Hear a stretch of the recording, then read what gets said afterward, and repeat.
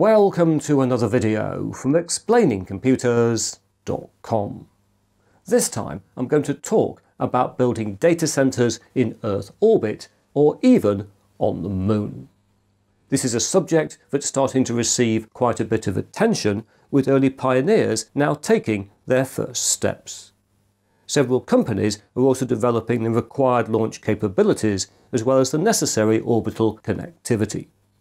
Research and markets even predict that the orbital data center market will be worth $1.77 billion in 2029 and $39.9 billion by 2035. So, let's go and take a closer look.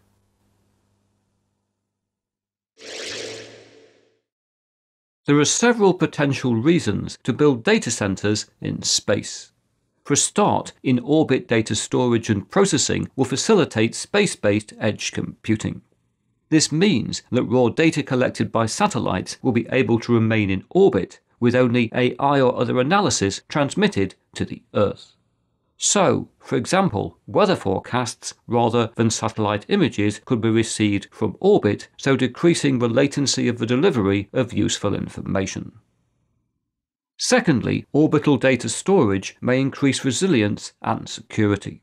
The 3-2-1 rule tells us to keep at least 3 copies of all data on at least 2 different types of media, with 1 copy off-site. But 4-2-1-1 could add an off-planet copy, giving critical data even more protection against natural disasters. And highly sensitive data may potentially be more isolated from cyber attack. Perhaps most significantly, by utilizing space-based solar power, orbital data centers could help to meet our demand for increasingly energy-intensive AI compute facilities. Many fear that there will soon be an electricity supply crunch. And indeed, Elon Musk has predicted that global electricity generation will need to triple by 2045. This is due to the electrification of transport, industrial processes and heating, in addition to future data center requirements. A 2024 white paper from the Electric Power Research Institute noted that AI models are typically much more energy intensive than the data retrieval, streaming and communications applications that have driven previous data center growth. And due to this, by 2030, data centers could be using up to 9.1% of US electricity generation compared to 4% today. In 2024, an EU-funded study by Axiom Space reported on the feasibility of space-based data centers. The results validated the technical practicalities and confirmed that their deployment could offer a more eco-friendly and sovereign solution for hosting and processing data. Space data centers would not require water to cool them, so reducing the demand on many already challenged supplies. Their solar panels would also generate electricity far more efficiently than those on the ground, as they could receive sunlight almost 24/7, as well as being immune to cloud cover, the changing seasons and atmospheric haze. Back in 1973, American engineer Peter Glaser obtained a patent for solar power satellites that would transmit power down to the Earth. However, a key challenge for solar power satellites would be power loss in energy transmission. In contrast, space-based data centers would use the power they generated in orbit, with data being the only commodity to be returned to the planet below. In addition to providing orbital edge computing, data resilience, and freedom from electricity supply constraints, off-world data centers could have other advantages. For a start, as deep space is cold, they should be able to benefit from natural cooling. And they could potentially be scaled to gigawatt capacities far more easily than Earth-based facilities. In addition, they could provide compute capacity for space stations and other off-world infrastructure. And finally, they may be able to operate outside of any country's legal jurisdiction, which may be an advantage or disadvantage depending on your point of view.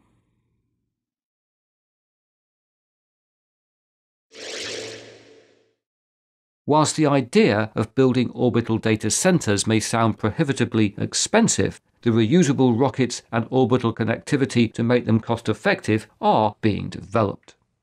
Today, a SpaceX Falcon 9 has a launch cost of about $62 million to deliver 22,800 kilograms to low Earth orbit, which is $2,720 per kilogram.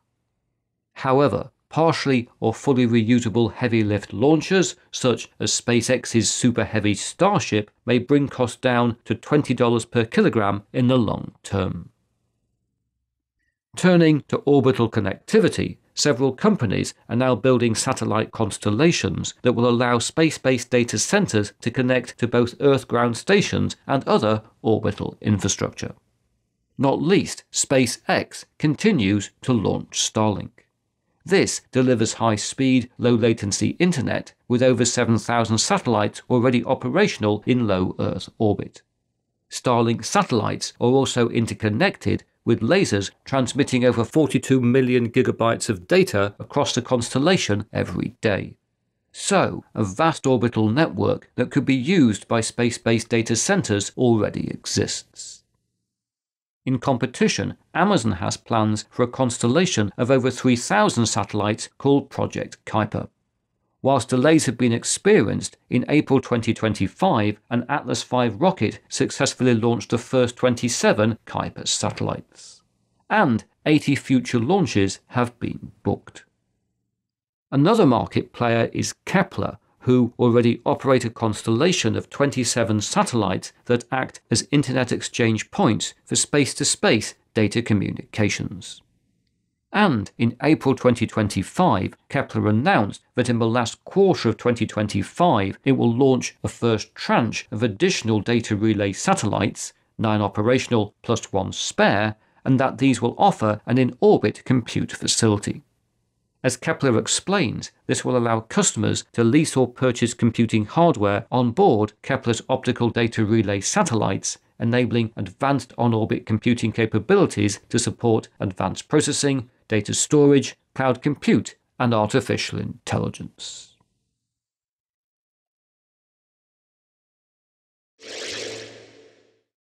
Several organizations are now developing space-based data centers.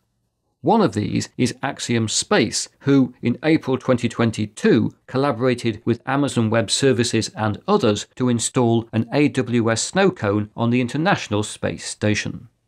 An AWS snow cone is a 9x6x3-inch edge computing, edge storage, and data transfer device, and the one on the ISS has been used for demonstrations of space-based data processing. In April 2025, Axiom announced that its first 2 ODC, or Orbital Data Center nodes, will be launched by the end of the year. These will be part of the Kepler network development I just mentioned, with Axiom having entered into a strategic collaboration with Kepler to purchase 2 on-orbit computing payloads for its orbital data center business.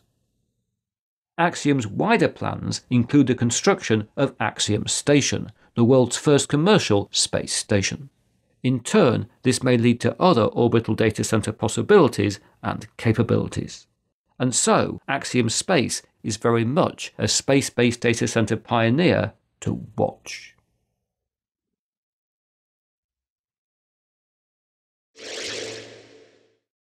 Another potentially very significant player is Starcloud.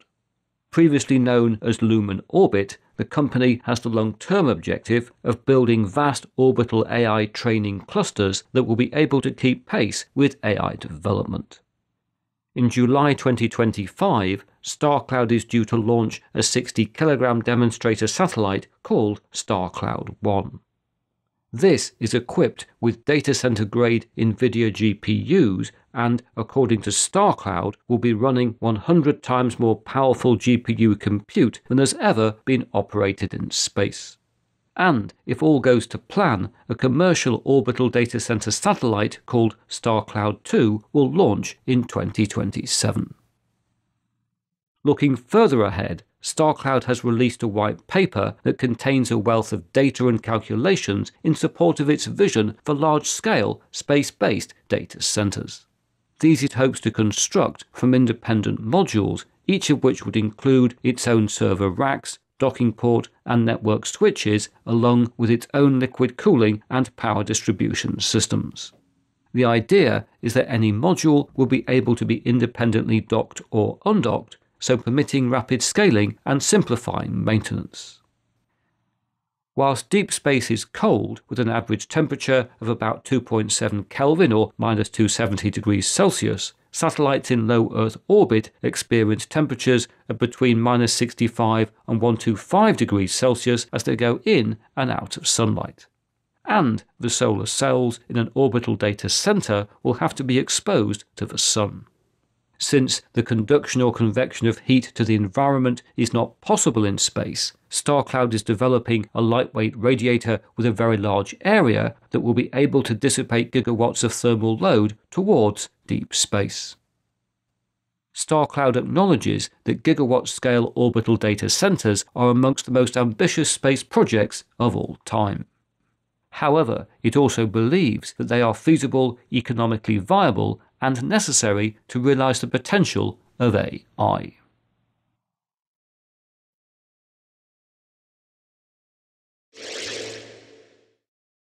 Other interesting players include Orbit's Edge, who are developing orbital edge computing, Skyloom, who develop and manufacture hardware for space-based optical networking, and Blue Origin Blue Ring, which, amongst other things, will offer in-space computing capabilities. However, the final company I want to focus on here is Lonestar Data Holdings. Lonestar's intention is to provide resilience as a service by backing up premium data to an independent, space-based data storage and communications network. And it plans to achieve this by providing data storage on the Moon. Like Starcloud, Lonestar has a grand vision, but is of necessity starting small. On February 27, 2024, a Lonestar virtual data center payload called Independence was successfully transported to the Moon. It travelled there as part of the IM-1 lunar lander from Intuitive Machines and was used to conduct a data storage test from a lunar surface. On February 26, 2025, the second Intuitive Machines lunar mission was launched. This carried a physical Lonestar lunar data center payload called Freedom, which had a RISC-V CPU from Microchip and a Psion Pascari Enterprise SSD. On March 5th, Lonestar reported a successful test of the Freedom hardware whilst it was en route to the Moon, with this including the execution of file uploads, downloads, data encryption, and in-space data manipulation for commercial customers. On March 6th, the IM-2 lander touched down on the Moon. But sadly, like the earlier IM-1, it did not land in an upright position. This constrained surface operations to 12 hours, and, as far as I can find out, this did not allow for a test of a Lonestar Freedom data center on the lunar surface. But being a space pioneer is always risky, with lunar data centers a far more challenging technical proposition than those in Earth orbit. And we do at least know that there's now a RISC-V processor near the Moon's south pole.